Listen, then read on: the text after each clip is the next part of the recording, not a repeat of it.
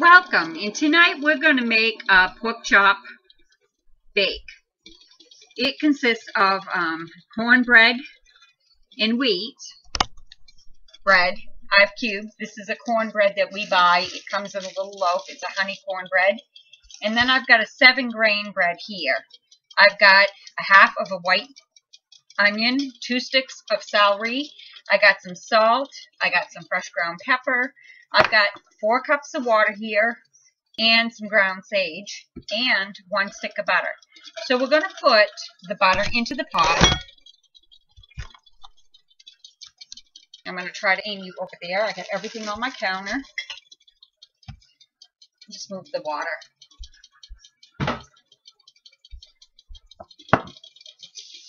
There we go.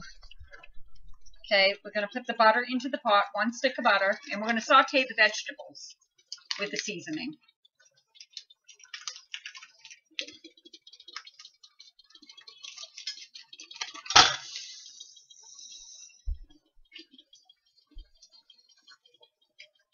I'm going to start out with about a teaspoon of sage. So we're going to add 1 teaspoon of ground sage into the pot. We're going to add the onion and the celery. I'm going to get my wooden spoon and stir this around so that sage gets all in my veggies. You want to cook these until they're almost done. Some fresh ground pepper, about a teaspoon of salt, and we're going to saute these, and I'll bring you back when I'm ready to go to the next step. And this is a cornbread sage stuffing.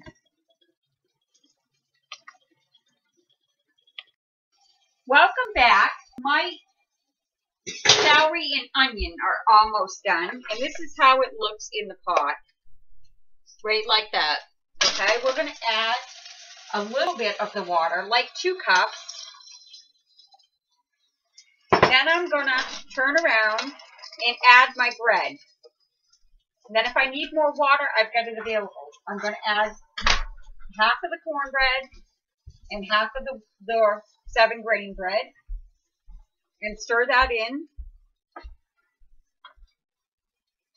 And then I'm going to add some more. I don't want it too soupy.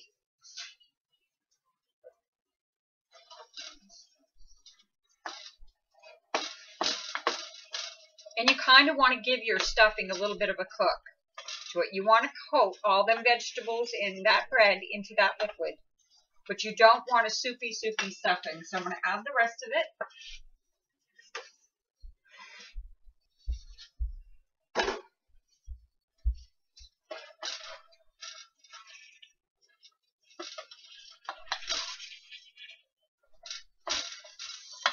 And I don't need no more liquid. I'm going to turn my burner off.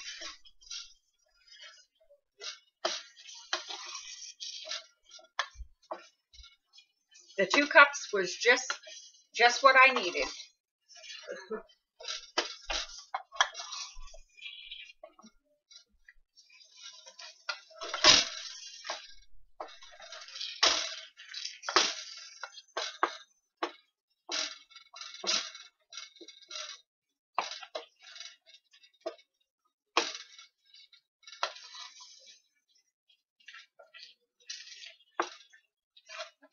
So I'm going to let this sit, and when I'm ready to go to the next step, I will give you guys a yell.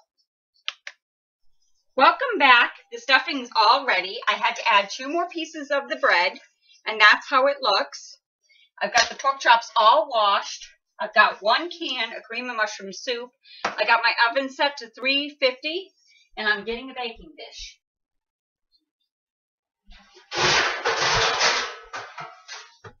Okay, what I want to do is I want to spray it with the pan. I want to spray it with the pan, and I want to get the pork chops in.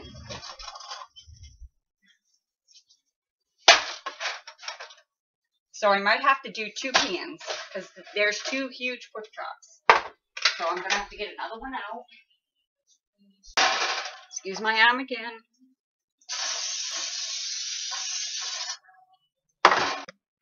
Welcome back.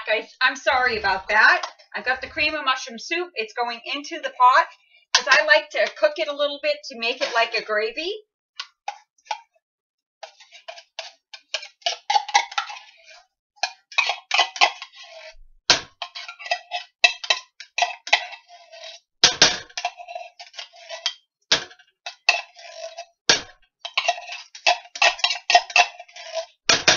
And I'm going to get just this amount of water right up to my fingertip.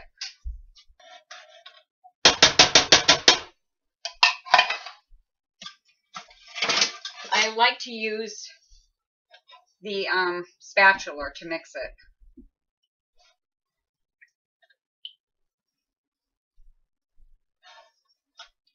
You just want to stir all the lumps out.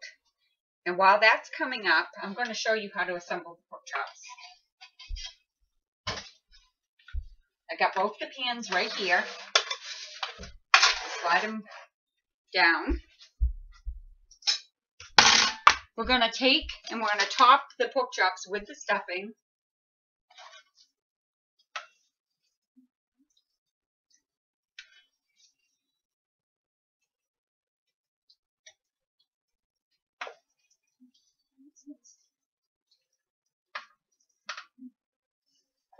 Going to make sure I have enough for each one.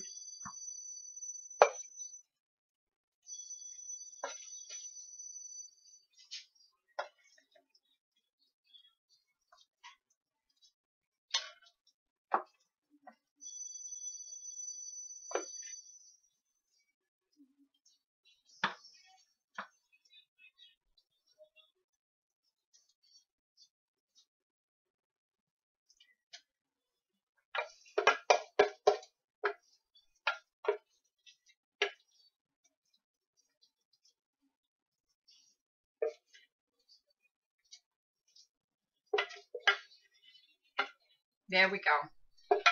Now we're going to stir this. And we're going to pour it over the pork chops. We're going to bake it at 350 for about 30 minutes.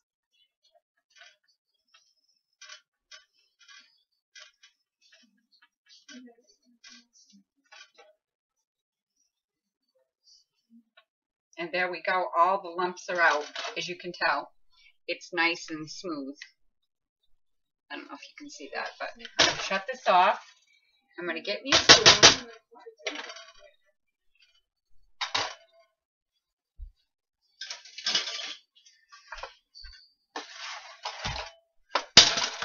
Rain it down. I'm going to take some of that cream of mushroom soup and we're just going to pour it over the pork chop. And if you have a little bit of cheddar cheese or any type of cheese, you can just grate that and put that over the top. I'm not going to use cheese tonight. So there's them.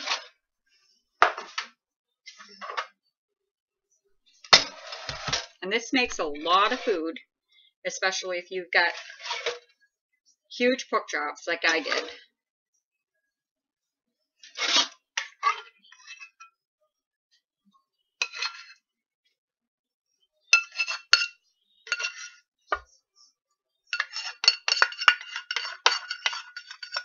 And there we go, into the oven, 350 for about 30 to 40 minutes until they're done.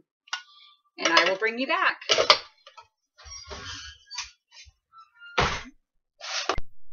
I'm back and the timer's just ready to go off, so I figured I'd bring you back and uncover. And I put foil on these, but this is how they look. Baked stuffed pork chops. And I hope you enjoyed the recipe. And let me know what you think. Thank you for joining me. Bye-bye now.